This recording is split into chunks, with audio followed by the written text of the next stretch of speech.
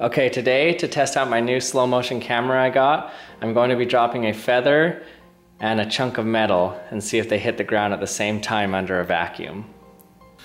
So the key to this experiment is dropping them at the same time. So what I'm gonna do is I'm going to attach the feather to the top of the vacuum chamber with a magnet. So this experiment proves that gravity pulls on everything with the same acceleration. And the reason is because the force that gravity pulls down on you is proportional to the amount of mass in the object.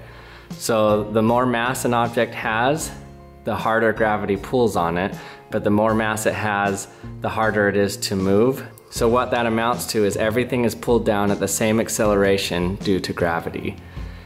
But what makes it a little bit messy is that in air, there's also air resistance when things fall, and so you can't really see how everything falls at the same rate. But if you remove that air, then you should be able to see that effect.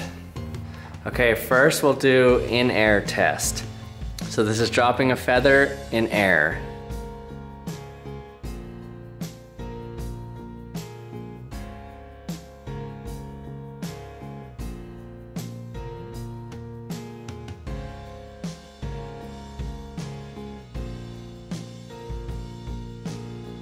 Okay, we're under full vacuum now, so let's do our test under vacuum and see if it looks any different.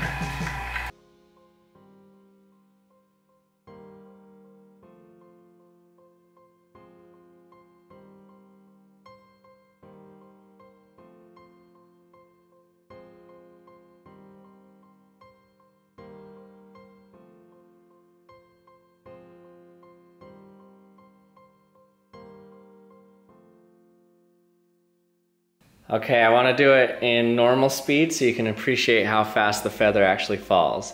So here's feather in a vacuum, normal speed. 3, 2, 1. Looks like it almost gets pushed down. It's weird to see it fall like that. Hey everyone, thanks for watching another episode. If you like this video but you haven't yet subscribed, remember to hit that subscribe button so you can be right on the ball, see the next video right when it comes out. And if you want to see me put something that you want in the hydraulic press or in the vacuum chamber, let me know in the comments section. I get a lot of good ideas from you guys, and I'll see you next time.